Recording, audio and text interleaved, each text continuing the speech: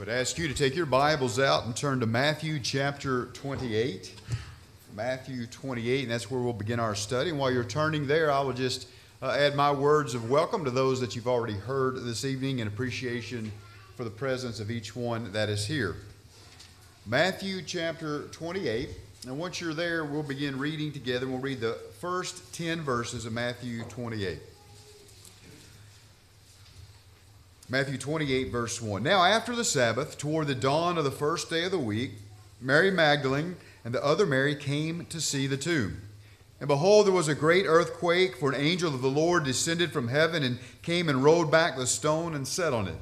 His appearance was like lightning, and his clothing white as snow. And for fear of him, the guards trembled and became like dead men. But the angel said to the woman, "Do not be afraid, for I know that you seek Jesus who was crucified. He is not here, for he is risen. As he said, come see the place where he lay. Then go quickly and tell his disciples that he is risen from the dead, and behold, he is going before you to Galilee. There you will see him. See, I have told you." So they departed quickly from the tomb with fear and great joy and ran to tell his disciples. And behold, Jesus met them and said, "Greetings." And they came upon him and took hold of his feet and worshipped him. Then Jesus said to them, "Do not be afraid.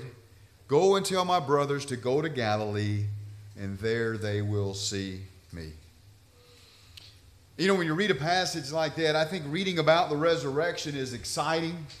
It's exhilarating, and I think just reading about the resurrection, thinking about the resurrection kind of stirs our spirit, or hope it does. You know why that's the case? I think it's because the resurrection is exciting. The resurrection is exhilarating, and the resurrection ought to stir our spirit. And I think we see that it does for the women here in the passage that we just read together. A couple things I think are interesting there in this little exchange that we just read together. I love how, in verse 7, the angel gives them some instructions. Go quickly and tell his disciples. I think it's neat how often in the Bible you get a command in one verse, and then in the very next verse you get the obedience to that command using the same exact language.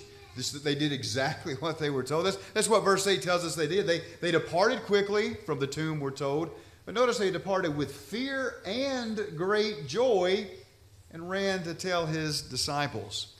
And it's about three of the words in that sentence there kind of struck me as interesting. I'm thinking about the setting here. The word fear is interesting to me. Because to us, we hear that word, and in English it can carry the meaning either of terror or it can mean reverence. I think it's funny that we tend to be people who like an either or. We want it to be one or the other. And oftentimes in a Bible passage, we'll have debates. Well, does it mean terror here, or does it mean reverence? And what I would suggest to you is I think it's so often the case in Bible discussions, the answer is usually both.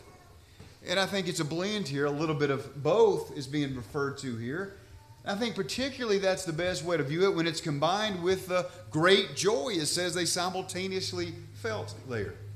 Now, there's a little nuance meaning to that word there. When it says great joy, it's not your generic garden variety joy that's being described there, but scholars say that word reveals an awareness of God's grace. So if you think about them, they're fearful and they're running, but they're smiling as they think about that demonstration of God's grace. And then frankly, the third word there that I find interesting is ran. And you may think, well, I don't know what he can say about that word. It's pretty self-evident. We know what it means. But I think you do know what it means here in this instance. Because if you tease out the definition of the exact word here that's translated ran, it literally means running wide open. Right? So I don't know what mental image you had of these women listening to what the angel said, then scurrying off to see the apostles, but they weren't jogging. They weren't trotting. They weren't walking quickly. They were running wide open to get to the apostles with their information they had. I want to suggest to you that little portrait there, I think, fits with what we know about the women who followed Jesus. And I don't know if you've thought about this before, but a very conspicuous detail, not only in Matthew's account here, but each account of the resurrection is the prominent role that women played in the most important event in human history. And I want to suggest to you that it's particularly striking when you realize the extent to which women were marginalized in first century Jewish society. And if you don't realize the extent to which that was the case, I'm going to give you an example. In Jewish rabbinic writings, when the rabbis would write really laws about the laws or rules about the rules and explain the old law a lot, in their writings, when rules were prescribed, rabbis regularly used a common category of women, slaves, and minors. And this common category, the Oxford Journal says, was a way of describing the other from which free male Israelites distinguished themselves. So that's just an example of how marginalized women were in first century Jewish culture. But let me suggest this to you, maybe particularly ladies, but before you react to that, react to this, Jesus didn't treat women that way. Instead, he esteemed them highly and treated them as God had originally intended women to be treated from creation. But when you consider the historical context, then it is remarkable what an important role that women played throughout the earthly ministry of Jesus, really. And what I want to suggest to you tonight is that there are lessons for all of us. And I want to stress that, fellas. All of us, not just the ladies in the audience. But for all the men here, the preachers here, the elders here, there are lessons for all of us to learn from the women who followed Jesus. And that's what we're going to do this evening. And when we say that, we're talking about the women who were traveling with him. Turn over to Luke chapter 8, if you would. Over in the Gospel of Luke. And the context here, when we get to Luke chapter 8, really kind of underscores the ideas we've talked about already, because Jesus has just forgiven a woman. He's just forgiven the woman taken in sin. You may recall the woman who washed his feet with her tears and anointed him with oil is what's happened in chapter 7.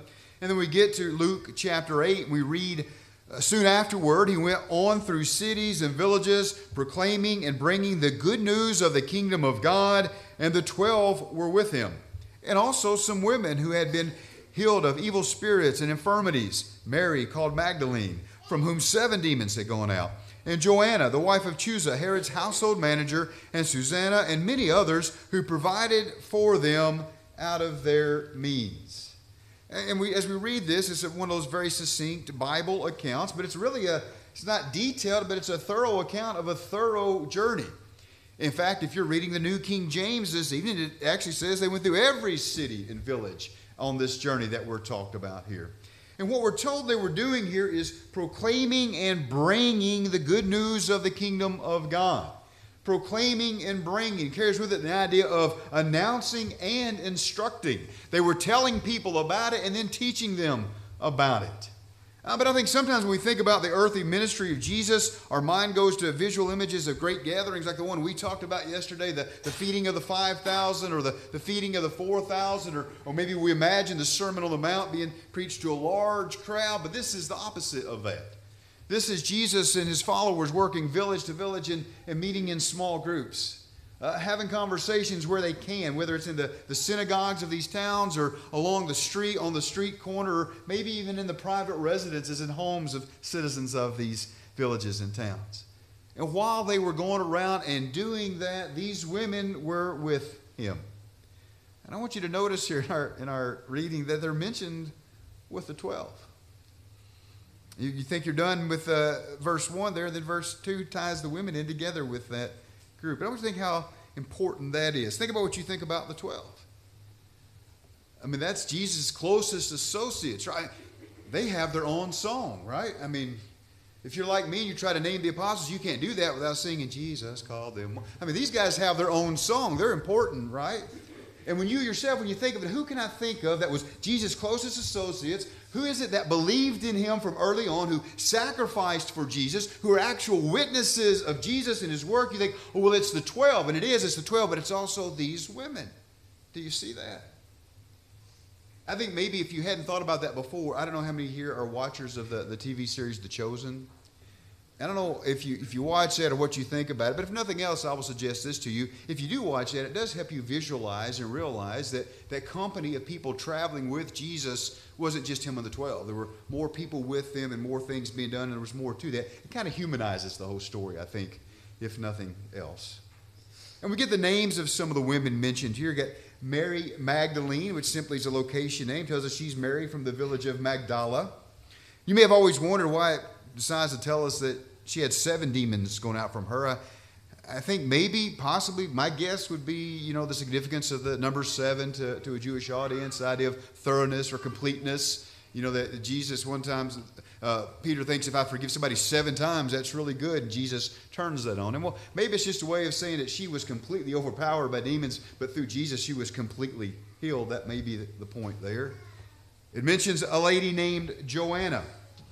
And Luke here just mentions her husband's position vis-a-vis Herod. And he doesn't even specify what Herod he's talking about. I think that gives us the expectation. He thought his audience would know who he was talking about. But if their timeline is right, he's talking about Herod Antipas, the son of Herod the Great, who at that time was the ruler of Galilee. And what we learn about Joanna here is we're told about her husband's position. And I think the purpose of that is just to make it clear to us that she would have been a woman whose husband's employment would have afforded him great wealth and access to wealth and those kind of things. I just think that's part of the story here. But no less important than those 2 women are Susanna and the many others that were told that were there with that group. And think about what that means to be traveling with that group. That was the traveling. That was the ministering or serving, the feeding. Basically, they were hiking and camping every day. And probably the first thing that went through some of your minds is, well, I kind of like to hike and camp. Well, I know you do but you wouldn't do that every day for 3 years, would you?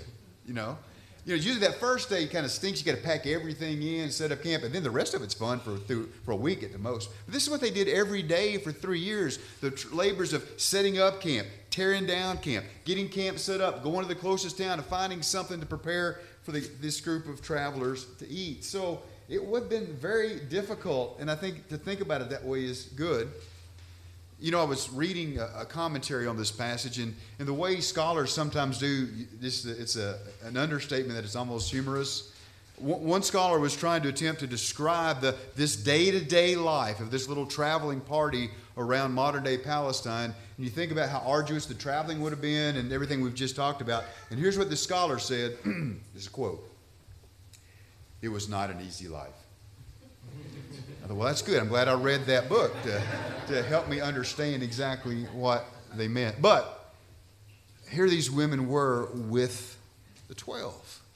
And I think that is significant for us. And again, we've already seen they provided for them from their own means.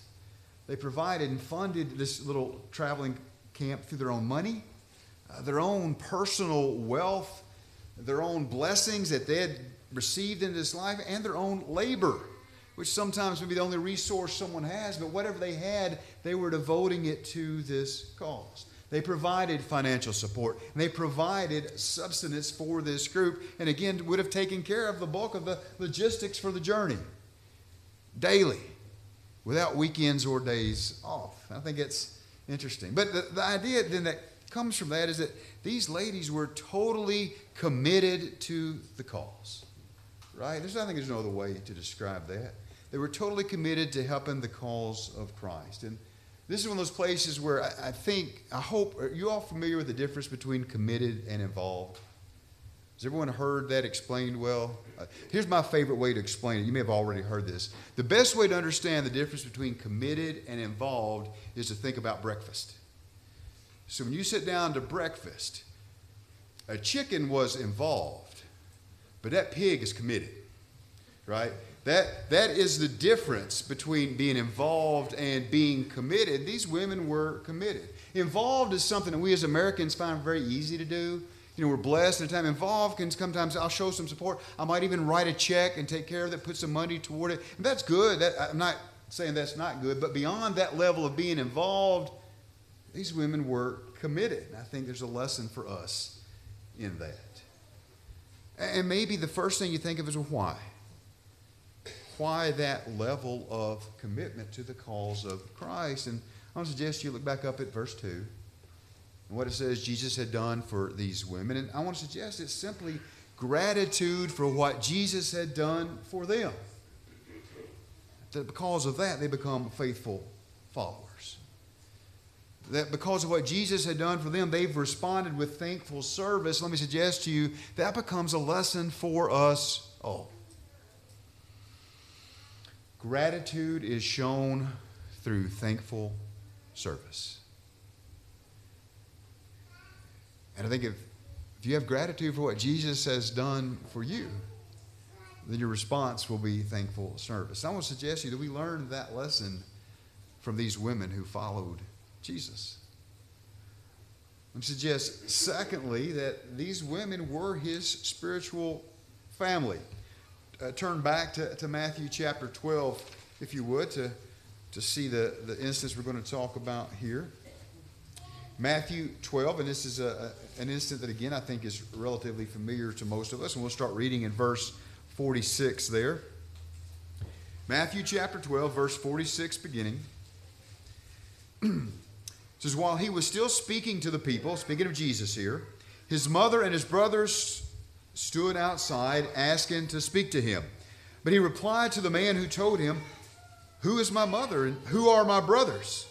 And stretching out his hand toward his disciples, he said, here are my mother and my brothers.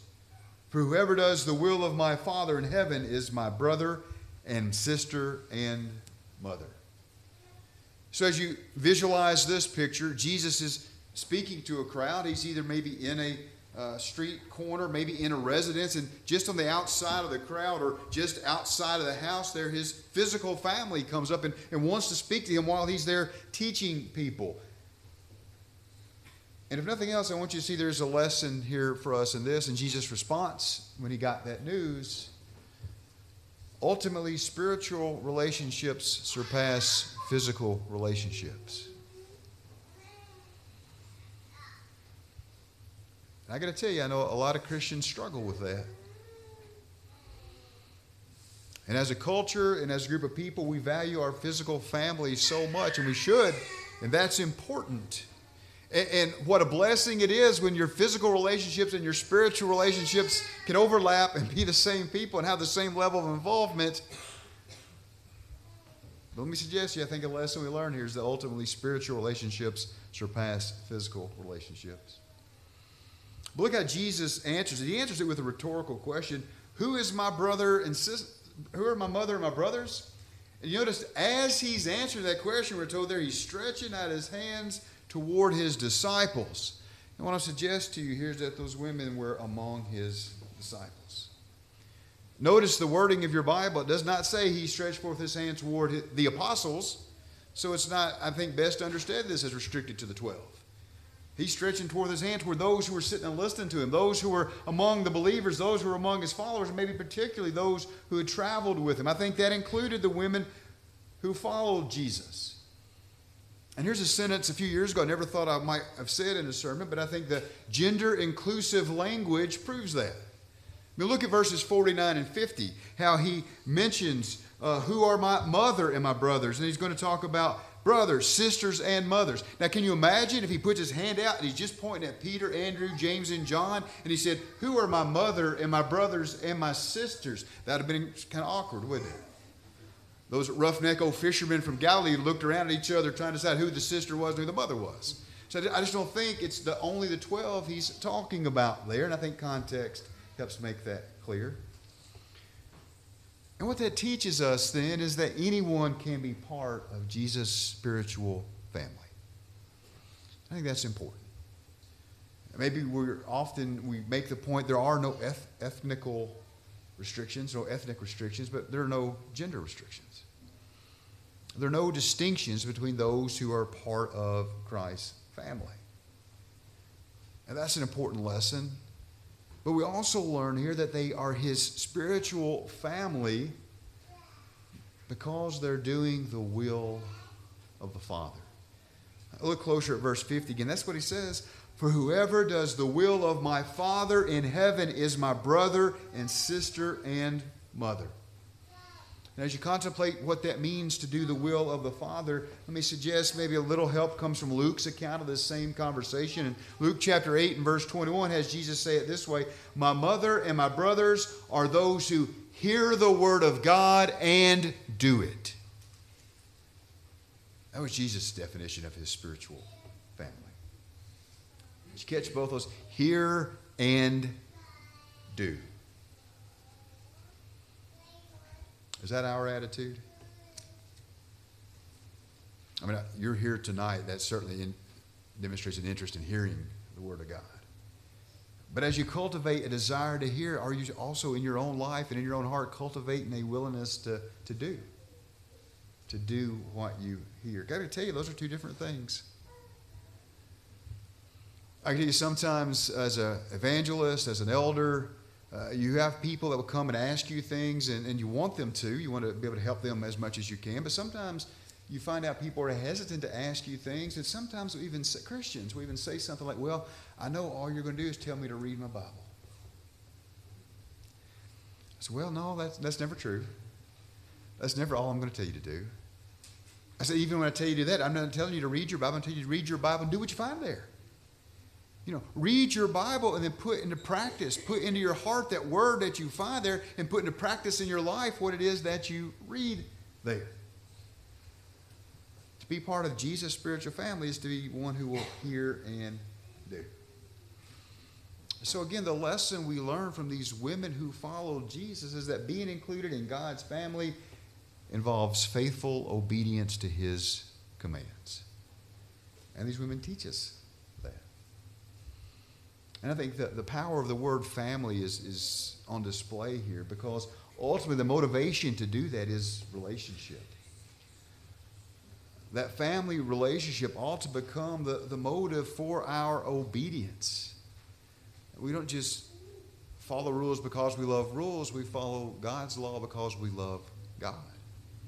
We want to walk with Him. And that's a beautiful language. It's really how the Bible describes our relationship with God. You hear people talk about relationship a lot when they talk about Jesus, talk about God. But you won't find it described that way literally in the Bible. What you will find described is your walk. Do you walk with Him? And what I want to suggest to you tonight is that the women who follow Jesus teach us that. How to be part of His spiritual family. How to be part of God's family. And further, when we talk about these women who follow Jesus, we're really talking about His most devoted followers. Turn to Matthew 27, if you would. Back to Matthew 27. We're real close to where we began. And then I'm going to wait a few seconds till I hear the sound of rustling pages cease, because I want to ask you to do something for me before we read. Back there in Matthew 27, when we start reading, we'll begin reading of verse 45. But before we read this together, I want you to do something for me. More so than usual, when we read this passage this time, I really want you to try to imagine yourself there. I really want you to try to visualize what we're going to read about in this passage here. And one of the things we're going to talk about is darkness falling over the land in the middle of the day. Nod your head if you were aware of the eclipse that happened back in April of this year, on April 8th. I think, I got the map out, I think in this part of the country you're pretty close to total at one point. For me, I didn't see that one as well, Bowling Green, but we got the one back in 2017 was really big. Do you remember how weird it was if you made an effort to go out and experience the eclipse? Do you remember you're out there, if you're like us, you're out with your friends, having fun, a bunch of people from church gathered at one person's house, and we're doing what we normally would together. I'm sure there was some eating going on. But we were hanging out, talking, having fun. Somebody was counting down and it's supposed to happen. And even though you knew it was happening, when it was sunny and bright in the middle of the day, the next thing you know, it started getting dark. And then the security light kicked on, and that was a little weird. And then you heard the crickets. Wasn't that weird in the middle of the day? And you knew it was coming, right? Imagine if that happened on a day when you didn't know that was coming. And we're in Kentucky here, so it's a little harder. I didn't experience my first earthquake till I moved to California in the early 90s. But I don't know who in the audience here has ever been someplace and experienced an earthquake. Or, in fact, the first one I went through, somebody had to tell me the next morning that's what that was. But it woke me up the night before. But I got to tell you, that's a little, we even use as a metaphor, like the earth moved under my feet, because what we mean is that's a huge deal, right? Well, literally, the earth moving under your feet is a big deal. It gets your attention. It'll throw your game off, right? So now, if you haven't been through an earthquake, think about how unsettling it would be to literally have the ground shake beneath you. Now think if you were somewhere sometime and both those things happened about the same time. So as we read this together, I really want you to think about being there and try to put yourself there. But Matthew 27, begin reading in verse 45 with me. Now from the 6th hour there was darkness over all the land until the 9th hour. And about the 9th hour Jesus cried out with a loud voice, saying, Eli, Eli, lema sabachthani, that is, my God, why have you forsaken me? And some of the bystanders hearing it said, this man is calling Elijah. And one of them at once ran and took a sponge and filled it with sour wine and put it on a reed and gave it to him to drink. But the other said, wait, let us see whether Elijah will come to save him. And Jesus cried out with a loud voice and yielded up his spirit. And behold, the curtain of the temple was torn in two from top to bottom, and the earth shook, and the rocks were split. The tombs also were opened, and many of the body of the saints who had fallen asleep were raised. And coming out of the tombs after his resurrection, they went into the holy city and appeared to many.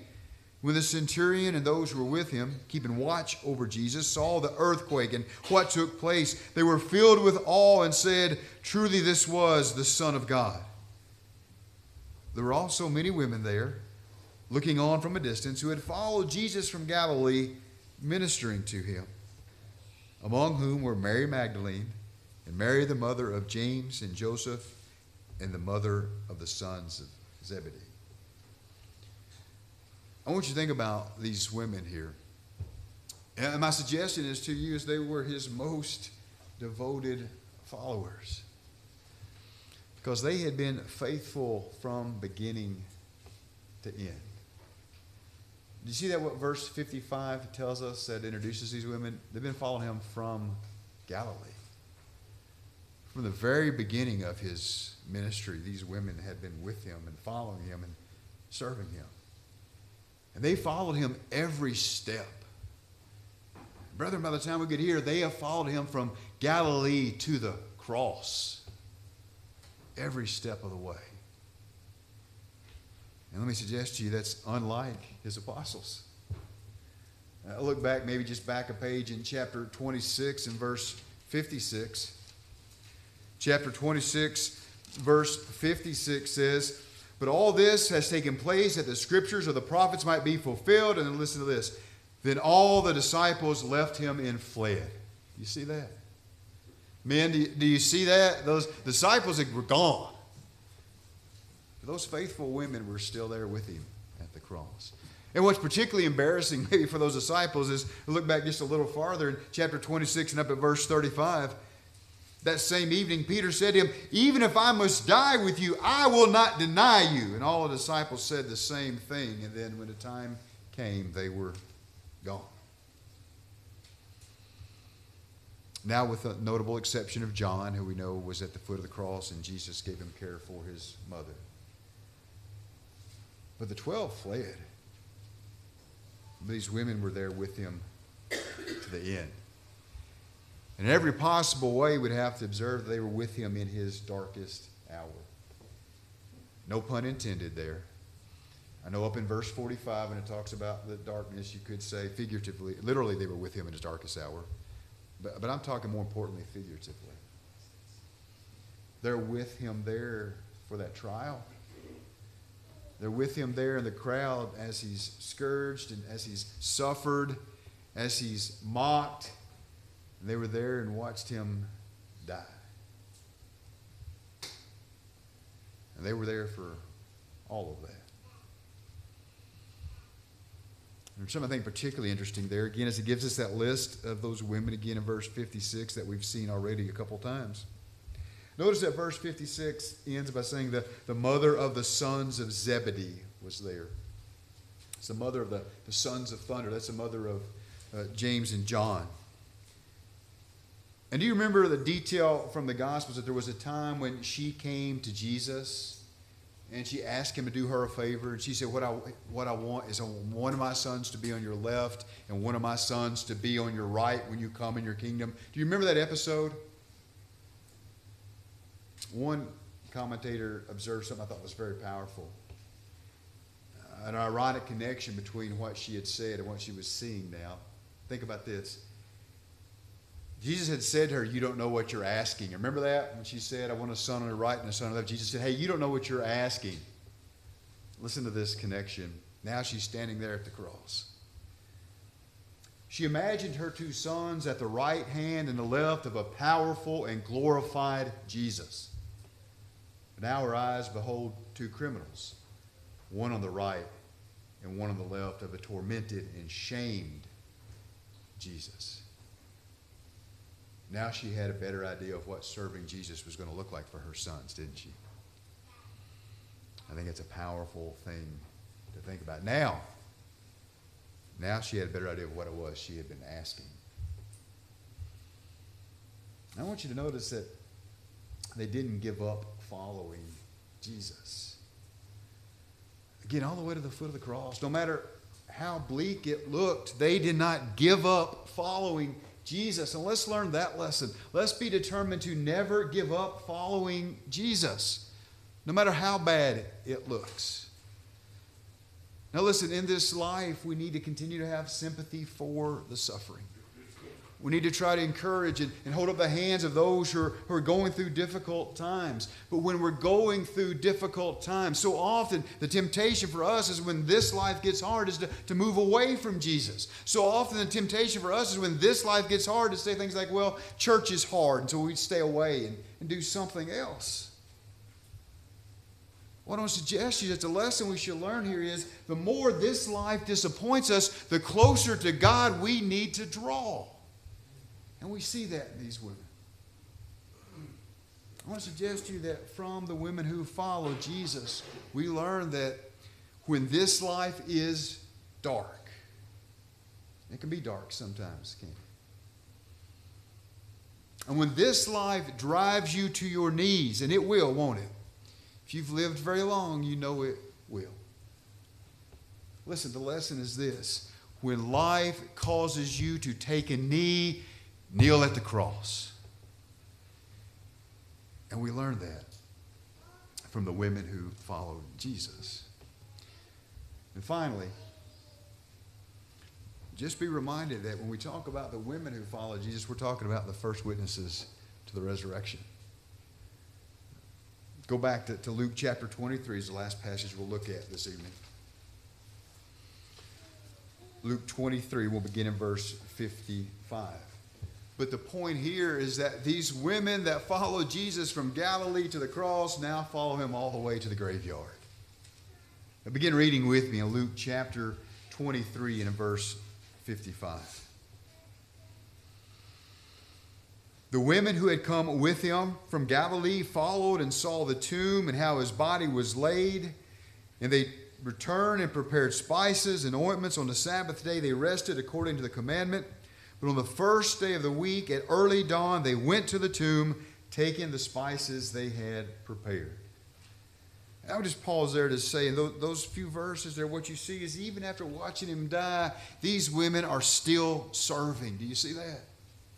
They're still doing what they can do, even in his death. Even when following Jesus seemed hopeless, these women are still serving. They never had stopped. In fact, look at verse 1 of chapter 24. It talks about the spices they had prepared. If you go back up to verse 56 of chapter 23, the same thing. And what you get there is what they could do on the Sabbath and not violate God's law. They did that to prepare to honor him in his death.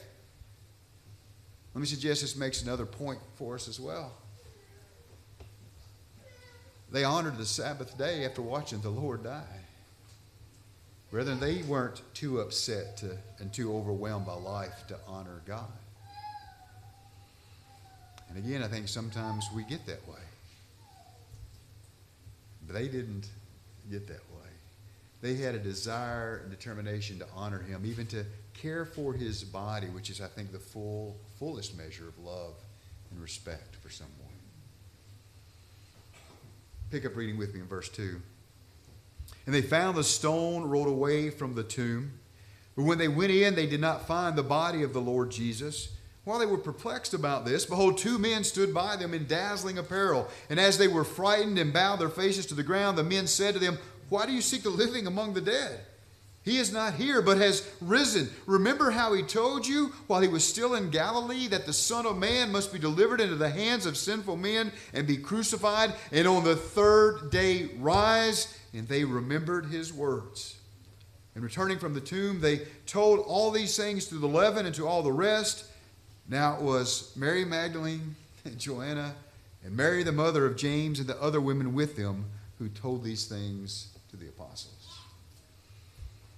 This is interesting when they get to the tomb. If you remember maybe from another account, if you're reading Mark's account, one of the things they were talking about on their way to the tomb was, hey, what are we going to do about that big stone? They were headed there, but didn't know how they were going to move that stone. Or how. But obviously, you see by the time they got there, that wasn't an issue. But you notice that those two men, those angels, say to them in verses 6 and 7, they say, remember. I notice that they say to these women, remember how he told you. Do you see that? He doesn't say, remember how he told the 12 and you might have overheard, does he? He doesn't say, remember what he told the apostles and maybe they shared with you later. He says to these women, remember how he told you. And in verse 8 it says, they remembered. And what I want you to see here is while they were still serving, and because of that, they now become the apostles to the apostles. See, that word we have, apostles, the word literally just means one sent forth with orders. That's what the word means. And that's what we just read about here. Those two angels sent those women forth with orders. Go and tell his followers what you've seen. And that's exactly what we see them do here. And listen to this. Have you ever thought about this? Because if you're like me, if last night you were playing Bible Trivial Pursuit and somebody said, oh, here's your question. Who was the first person to preach the gospel? I know a lot of you said, oh, well, Peter in Acts chapter 2, wouldn't you? Nobody's nodding there. I know the truth of the answer. I know the answer, though. They just said that. Don't you think about this going forward? It wasn't Peter in Acts chapter 2. That these women become the first to tell the gospel story. And they go back to the apostles. They went and told, we're told, in verse 10. And in verse 11, where the apostles initially didn't believe them, look at it, it says, but these words seemed to them an idle tale, and they did not believe them. But verse 12, no, they did start to believe them a little bit. Verse 12 says, but Peter rose and ran to the tomb, stooping and looking in. He saw the linen clothes by themselves, and he went home marveling at what had happened. What I want to suggest to you is these women went and told.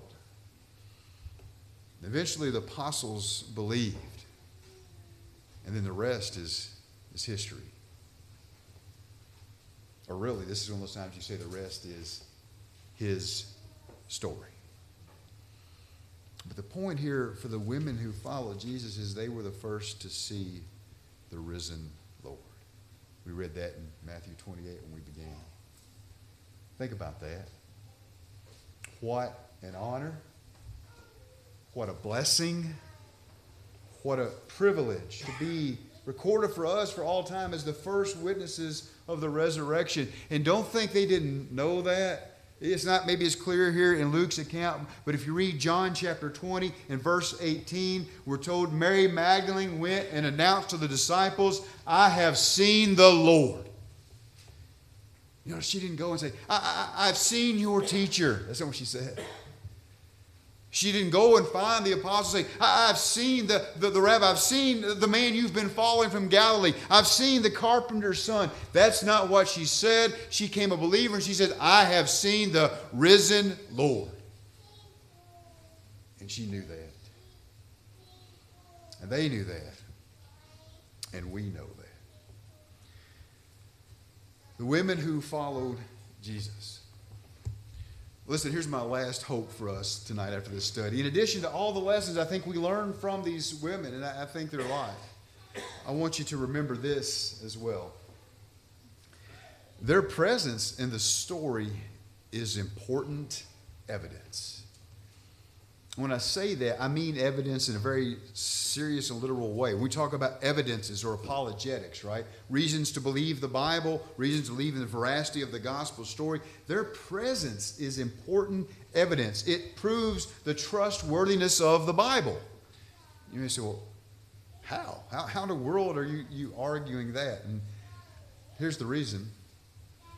Because of Jewish societal views, no one making up a story like the resurrection would rely on the testimony of women. There's this term scholars use in the discussion of apologetics and evidences. It's called the criterion of embarrassment. And if you haven't heard that, really, if you boil it down, what it says is, hey, if you were making up a story, you would not include in that story details that undermine your story. Details that make your story unbelievable, or details that make your story embarrassing for you to tell it, would you? And just think, if you were making up a story about you, you would be the hero and you'd be taller and better looking than you are right now, right? When you make up stories, that's how you make up stories. So the point is, listen, if you were making up a story, you wouldn't include embarrassing details. So the point is this: if the resurrection is not true, if the resurrection is a made-up story, the early church would not have made up a story with women as witnesses. They would have made up a story with the most prominent witnesses you can think of. They'd have had priests seeing the risen Lord. They'd have had members of the Sanhedrin Council. The most respected men in all of Jerusalem would have been the witnesses if this was a made-up story. All I'm saying is this: if this was an untrue story, those who made it up would not rely on the testimony of women. But before you let that observation deflate you, don't let it deflate you. Because think about it. Somebody making up a story like that would not rely on the testimony of women. But God did. And the apostles did. And we still do. Do you see that? And we're so thankful for these women who followed Jesus. Listen, I hope you appreciate some of these great lessons that, again, are for all of us. If you're paying attention, I hope you don't think, well, that was just for the women. That wasn't just for the women. That was for anyone here who wants to be a follower of Jesus. I think we learned a lot of good lessons here, lessons we all can learn from these women. And I want to review quickly just by asking you some questions that I want you to ask yourself. Here's how simple it is. Does gratitude for what the Lord has done for you prompt you to thankful service? Are you part of His spiritual family? Will you hear and do His will? That's the way you answer that question. Listen, will you follow Him to the cross? And then when you get there, will you pick up your cross and follow Him? Or how about this? Are you willing to go and tell others about the risen Lord? What I'm asking all of us this evening is this: will you be like the women who followed Jesus? And if we do anything to help you, let us know now by coming forward while we stand and while we sing.